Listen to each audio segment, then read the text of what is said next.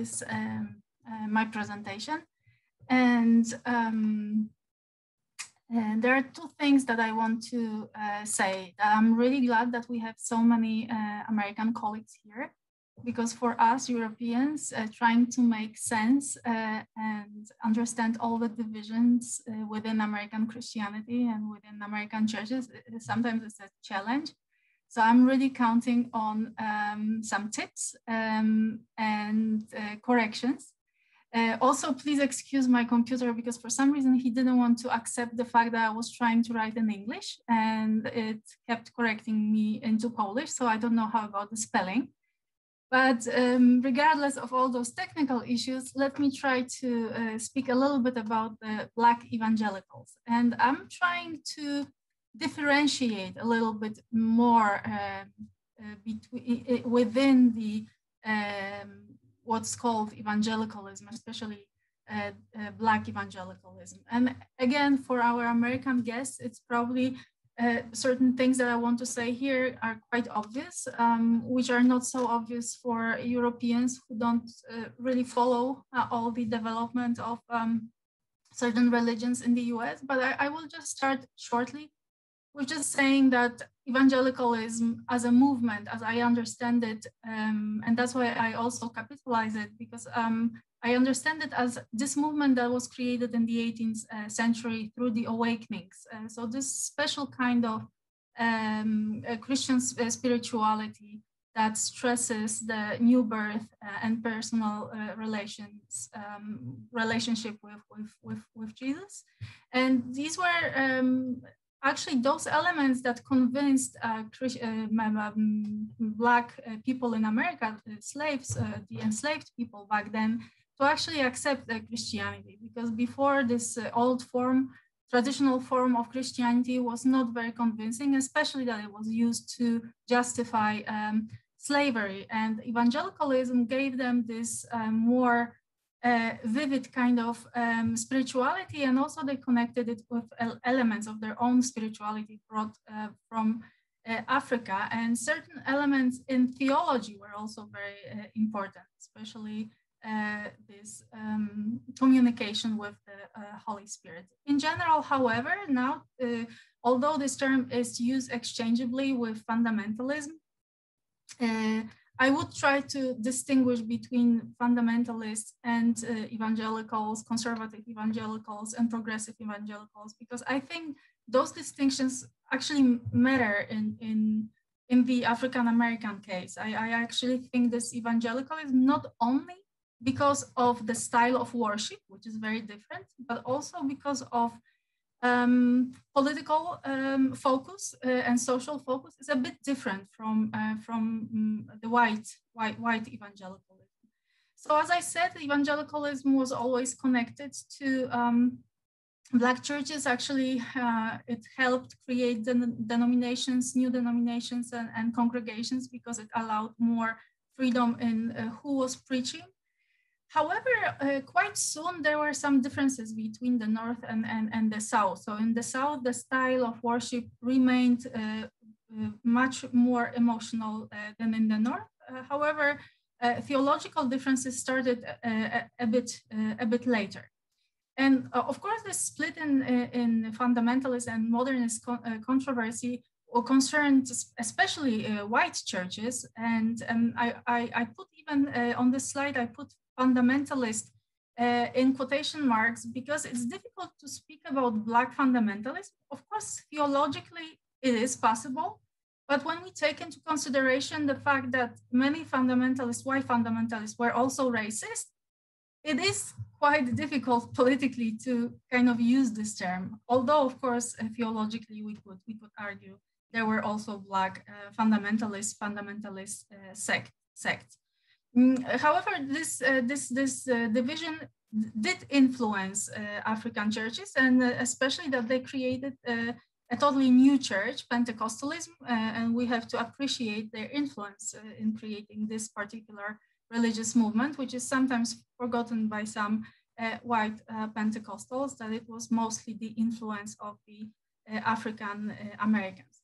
And now after those splits, I don't think that So in white churches, very soon, those that are now called mainline, they actually accepted this liberal theology. So they kind of make an agreement with the new scientific explorations and started considering human being in more ethical and Christianity in more ethical ways. However, in Black churches, I really wouldn't say that they suddenly after this split became liberal. However, before social gospel was accepted also by white evangelicals. After this split, white evangelicals, those conservative evangelicals, went away from social gospel. And that was also the case, but not to the same degree, I think, with Black churches. Because Black churches were never able to be as involved socially and politically as white churches because of racism and systemic developments. But they were engaged socially, at least in their communities. And also this theology, the newborn experience, I think it lasted much longer, just that, and it actually still lasts in a lot of churches. So liberal theology in the end was accepted by some Black churches, which we now call some of the historic Black churches, but not all. And that's why I have some problems with classifications that appear in different statistics. And this is another question and a favor that I have to ask to my American colleagues to maybe help me with how to search for more accurate statistics. But coming back to the Black churches, of course, they split into different denominations. And now it's very difficult to say which of them with time actually drifted away from evangelicalism and which stay. It's easy to say it about the Church of God in Christ. This is a Pentecostal church, and this is very much evangelical still. This is, I mean, the part of theology.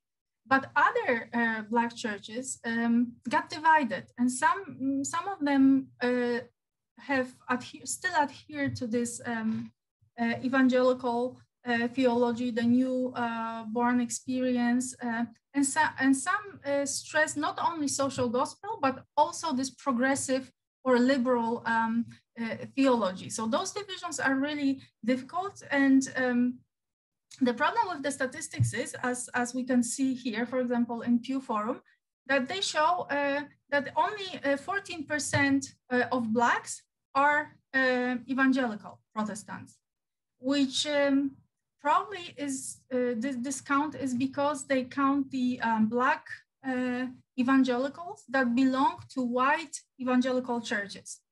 And then the second category is the historically Black churches or Black Protestants.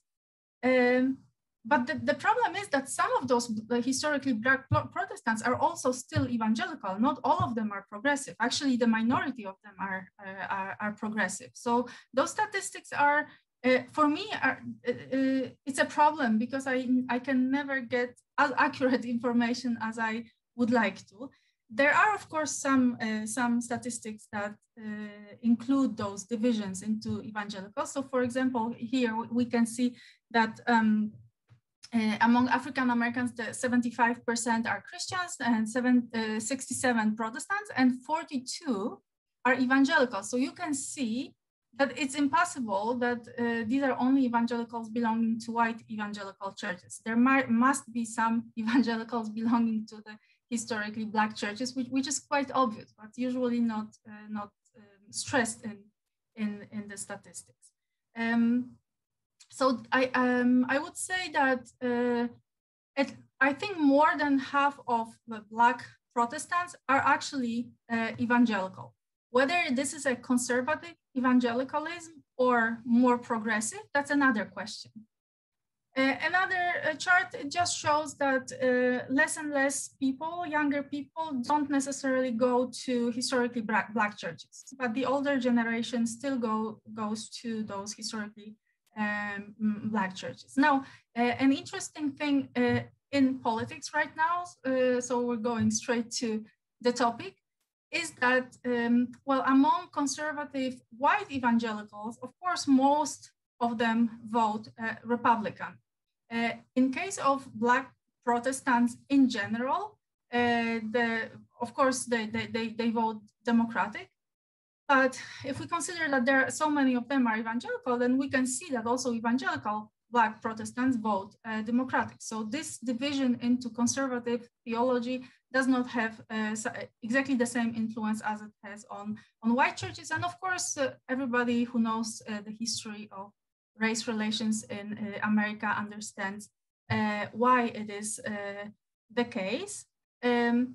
This chart also shows that those Black Christians who belong to predominantly white churches. So we have to remember that there are some Black people who go to historically Black churches or Black denominations that belong to predominantly white churches.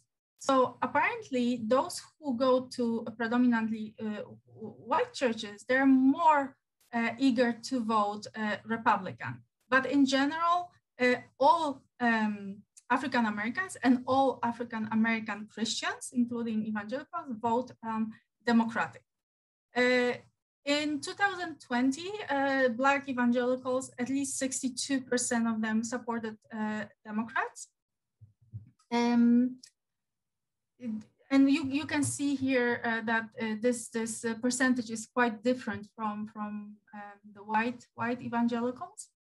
And also only 8% of Black evangelicals identifies as Republican, despite the fact that they have quite a conservative theology that translates into the stress on moral or religious issues that are now quite controversial in American politics. However, those race relations are still more important than in terms of party politics and theological divisions. This is a chart from 2014, and you can see that Black evangelicals were counted as 73 voting for Democrats. What's interesting here, this is an old statistics, but it shows a very interesting trend that although they vote Democratic, they think of their ideology as conservative. So of course it is conservative, but more in social terms or moral issues, not necessarily concerning how they consider the government or economic politics. So the bigger government, that in America, that means to be a liberal if you support bigger government. So in this sense, Black evangelicals are more liberal than conservative. However, in those moral issues, they are more conservative. So it's really difficult to classify them. But in general, it is clear that they are liberal on economic issues, and of course racial equality, social justice, those kind of issues, big government. However, conservative on religious issues. And those religious issues include, for example, women's rights, that means also abortion, same-sex marriage, and LGBTQ issues, especially now. And that's also interesting because those elements actually influence how they perceive the Black Lives Matter. And then the question was, what is more important, race and social struggle for justice in the form of Black Lives Matter? Or are those moral issues more important for Black conservative evangelicals? And again, the answer is not that clear. It depends. Let me just form a thought maybe hypothesis, and I will be grateful for comments from my American colleagues, because when we think about political behavior of Black evangelicals, they remind a little bit of the 19th century pre-fundamentalist white evangelicals.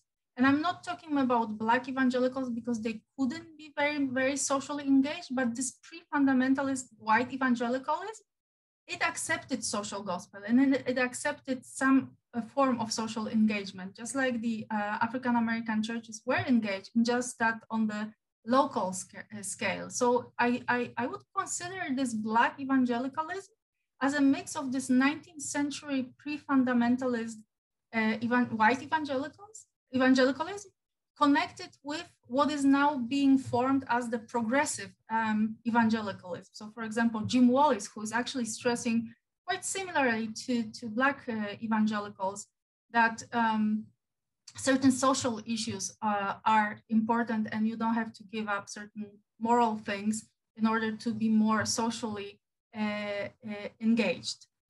Of course, this is a bit of a simplification, but that's my question to our American colleagues.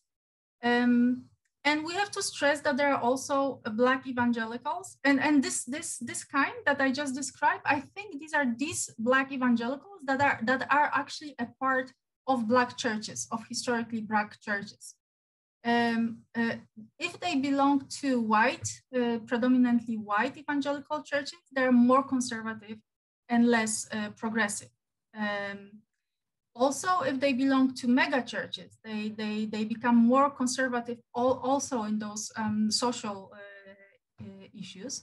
And those mega churches can be both white or Black. But still, it seems that mega churches in general, because they usually or quite often accept the prosperity gospel, they go into the direction of a more conservative evangelicalism. So that's how I would divide Black evangelicals. And I think this division is important in terms of assessing their involvement in the Black Lives Matter movement. Because if we look at how it diversifies, those who belong to the Black churches are more eager to support Black Lives Matter than those that belong to white churches or more conservative churches. And this is just an example. This preacher died already, but he was a perfect example of this connecting of this conservative evangelical theology with prosperity gospel and with all those conservative moral issues that also prevented some Black evangelicals to engage much in certain, social issues. And now I would like to, apart from statistics and apart from trying to categorize, which is my obsession a little bit, because I always want to put certain things into certain drawers and it doesn't always work. But now I would like to look a little bit more on qualitative analysis of certain arguments that Black evangelicals present in terms of abortion and all those moral issues. Because although they're evangelicals, and although sometimes they belong to those white evangelical churches, which are also very much anti-abortion and anti-LGBT issues and many other moral issues, they present a little bit different arguments. And that's what's interesting for me, because for Black evangelicals, not only theological arguments are important in terms of those moral issues, but they also translate it into race-related arguments. So when we look at how statistics look in terms of supporting abortion, we can see that quite a lot of evangelical Protestants are against. However, it's not such a huge percentage, and also it changes. This statistic doesn't show only evangelicals, but in general, Black Americans started to support abortion more than before, although this polarization that also Daniel was talking about is bigger and bigger and stronger and stronger. But for some reason, those trends are going this way. And also from this chart, you can see that in fact, not so many African Americans are against abortion. On the other hand, the African American evangelical pastors stress this issue very much. It's very important for them. And now we can distinguish between those progressive Black pastors. So as I mentioned, those historical Black denominations kind of divided, and some of the churches accepted in the end this liberal theology or progressive attitude. So when we talk about abortion today, there are several famous pastors that we know that are pro-abortion, or maybe not pro-abortion, but pro-choice. And of course, the young generation of progressive pastors also present themselves as pro-choice. Of course, Al Sharpton and Jesse Jackson are very controversial. And Jesse Jackson didn't used to be in favor of pro-choice, but he changed his position. But in general, we can divide those pastors in those categories that white Christians also can be divided to. So progressive Christians who are okay with the pro-choice, and evangelicals who are generally against. But it concerns more of pastors than general population of evangelicals. And also argumentation is different, as I mentioned. And what's interesting, both, and now I'm talking only about evangelicals. I'm leaving the progressive Christians, African-American Christians behind, and I'm just talking about Black evangelicals. And both Black evangelicals who are anti-abortion and pro-choice, both sides actually use both religious arguments and racial arguments. And this is something interesting for me because, this is something unusual when you consider the different cultural composition of our countries. So for example, Alveda Celeste King, who is a niece of Martin Luther King, she did have some abortions, several actually, but then she turned to be very much anti-abortion. She is an activist right now. She also became very conservative. She supported Donald Trump in the last elections. But that's not the thing that I want to focus on. I want to focus on her argumentation. She considers abortions as a racial problem. It's a womb lynching, as she says. She says that the Planned Parenthood, and of course, this is not only her opinion, but she's an example of this way of thinking. So there is this group of evangelicals that consider abortion not only sinful in theological terms, but also directed against Black people in America. And that's interesting because usually those people who are against abortion, now they don't support Black Lives Matter. However, for them, they are actually fighting for racial issues, but just in a different form. They protect the unborn life of Black children. So she organized several actions and they signed several proclamations and petitions. And as you can read here, she very directly says that abortion is disproportionately harmful to Black mothers and their babies. This is another example. However, this is quite a different example because this time it's quite unusual. This evangelical pastor, she's both anti-abortion and pro-Black Lives Matter. So she connects, and I got interested in how she connects those issues. So she says that in general, that she can see, and what's interesting, she's cooperating with Focus on the Family. So this is a very conservative entity connected to the religious right.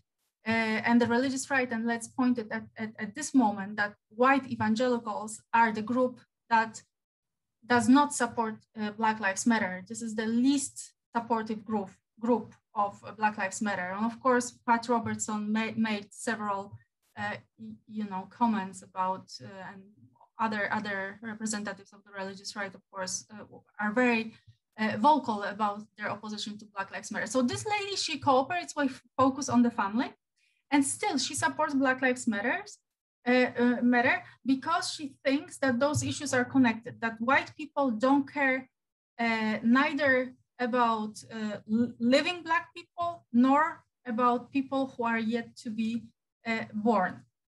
So she says, we have to build a society that does not, we've already built a society that does not value life.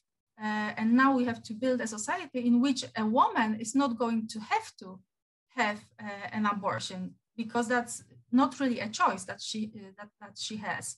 So she connects those systemic inequalities with the fact that and this is true, the statistics show that Black women have statistically more abortions than white women. And she correctly connects it to worse conditions in which Black women live. So she says we have to take care of Black lives. So Black lives matter now when they're adult, but in order for the ladies not to have to abort their children. And also she says that for the government, it's cheaper to perform abortions than to help Black people. And again, this is a very interesting way of argumentation, but very reasonable. So this is another example of applying both racial and theological arguments to those moral issues that are now at stake in American politics. Another pastor who says he is pro-life,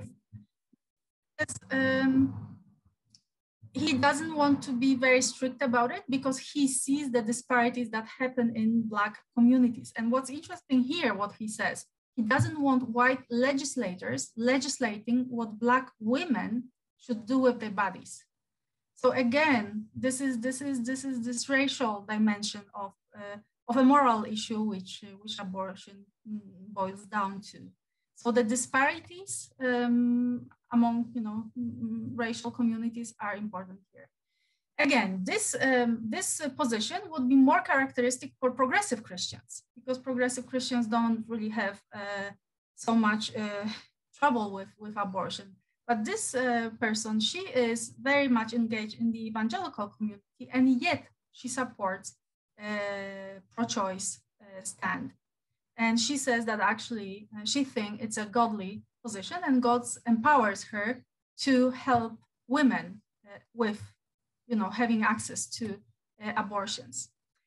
And this is a totally unusual case, and this pastor is quite famous. She became famous in 2016 when she first advocated among evangelicals, both white and Black, for Black Lives Matter. And she said, it's wrong that you're focusing only on okay, I know that my time is running up because I set my clock. Yes, so I'm going to finish soon.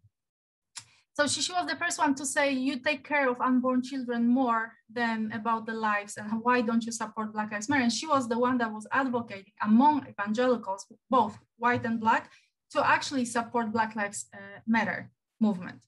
And she says, there's no doubt that the reproductive rights are a part of God's right. Now, another, that's also, this is just example. You can see that Black evangelicals are also generally very much anti-same-sex marriage. And what's interesting, this is just one example. Again, racial arguments are also used in case of same-sex marriage. For example, Alveda King says it's a genocide because, out of that kind of relationships, there are not going to be any more Black children. And now I want to go to the final point. That means the Black Lives Matter that connects all those problems. So the moral issues with the progressive issues and gender issues. Actually, almost all of the contemporary social problems are connected in the agenda of Black Lives Matter movement. So because these are female leaders and the movement is decentralized and a lot of them are actually themselves LGBTQ, they stress that the Black community always disregarded minorities. So that was like a second level of discrimination. So Black men were discriminated by white people, but the Black men were discriminating other people in their own community. So the patriarchy is criticized, and disregard for all of those minority are stressed in the Black Lives Matter. They say all Black Lives Matter, not only the pastors or men who have authority. So since the very beginning, the Black Lives Matter movement had support from progressive Black Christians. Not all, not at the very beginning, because that was a shock. And some of them actually said that the movement lacks respectability and lacks loving attitude. But these were actually the same arguments that Martin Luther King faced when he was fighting. But that's just, to mention. But generally, all those people in the end supported the movement, actually quite early on. In the beginning, some of the Black Lives Matter activists did not want to get support from Al Sharpton, for example, because he was too controversial and considered as a person who's profiting on some of the issues and actually not really understanding the new generation. But in general, progressive Christians quite soon supported the movement. Evangelicals, Black evangelicals, I'm not talking about white evangelicals, because white evangelicals until now are very much against Black Lives Matter movement, but Black evangelicals in the beginning were very skeptical. However, with time, 2016, elections, white supremacy things, more and more killings of Black people, Black evangelicals started shifting into supporting Black Lives Matter. But now we can see two groups among Black evangelicals. And I would say almost none, I think just Michelle Higgins and a group around her is an exception that supports Black Lives Matter without any, additional, thoughts or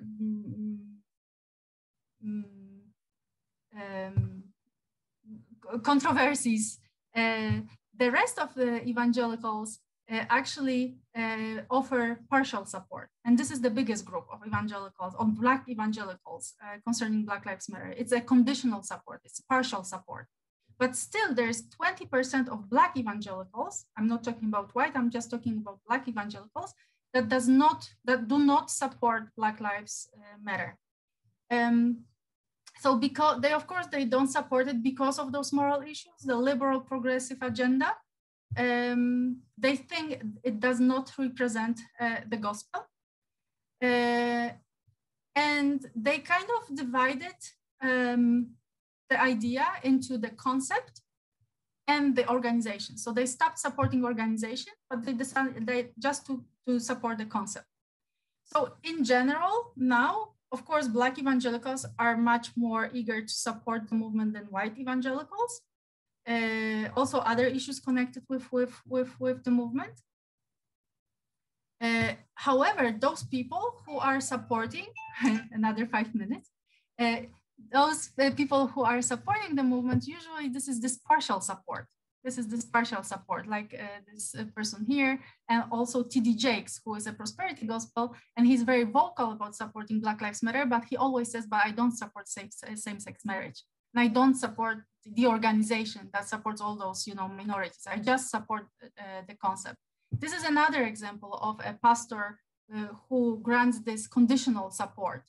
And he actually accuses Black Lives Matter of being demonic and satanical, not the concept, but the organization, because he says they do everything to destroy Black families and they do everything to be unbiblical. Another very famous critic of the movement is Pastor Jackson, who actually called BLM cultural virus, Marxist, all the things that you can connect with anti-socialist and theological arguments. Another person, she uses mainly theological arguments. She says, Jesus matters, not people. The Black Lives Matter people are using the concept, abusing the concept. It should be Jesus that connects us, and we shouldn't be dividing in terms of color. And this person is the most interesting, I think, because he's the stronger opponent among Black evangelical activists against Black Lives Matter movement. And he uses all those theological and political and anti-Marxist, anti-socialist, anti-capitalist arguments. But what's interesting, he also uses this racial argumentation. He says Black children are targeted by abortionists. So if we support Black Lives Matter, who supports women's rights, that means abortions. That means that we are actually acting against Black people. And most generally, I just want to conclude that the biggest problem with supporting Black Lives Matter have the pastors that are connected to the prosperity gospel. And it's not only because the theological, moral, LGBTQ gender issues, but also because of this stress on self-reliance and considering lack of success in life as a result of sin and not enough personal piety, not the structural problem. So these are the conclusions also that McDaniel has made. He thinks that prosperity gospel is very difficult to connect with any social engagement. And of course we can discuss it because T.G. Jakes shows that in some way it's possible, but in general, that's the